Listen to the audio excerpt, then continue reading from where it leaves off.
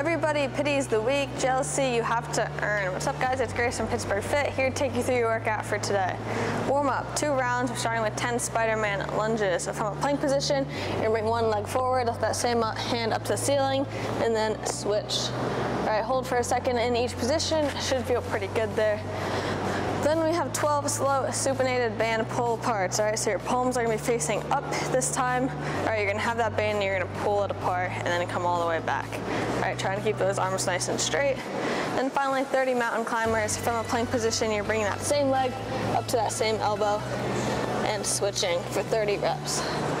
After that, we have 2 rounds, 10 banded upright rows. All right, so you'll have that band there. Once again, you're gonna pull that band up, leading with your elbows to complete that upright row. Then we have 8 single arm Russian kettlebell swings. All right, so you're gonna hold this kettlebell in one arm, send your hips back. All right, use that hip extension to get that kettlebell up to eye level. All right, 8 on one side, then you'll switch and do 8 on the other. Then we have a 20-second reverse plank. All right, so your fingertips are gonna be facing towards your hips here.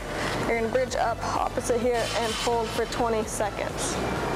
After that, we get into a 24-minute EMOM. Minute 1 is going to be a 45-second kettlebell upright row.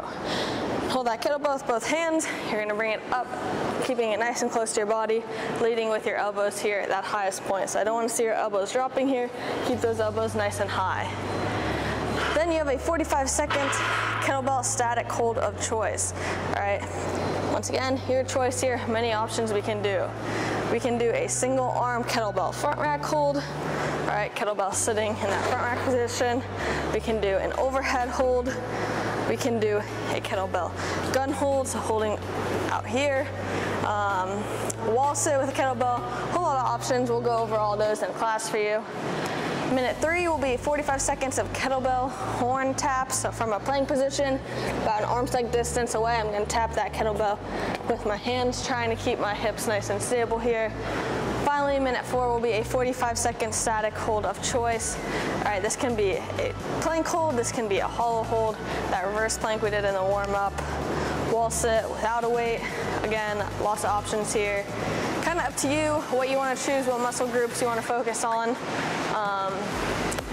All right, but that's going to be our EMOM today. So again, 24 minutes. Minute 1, 45-second upright rows.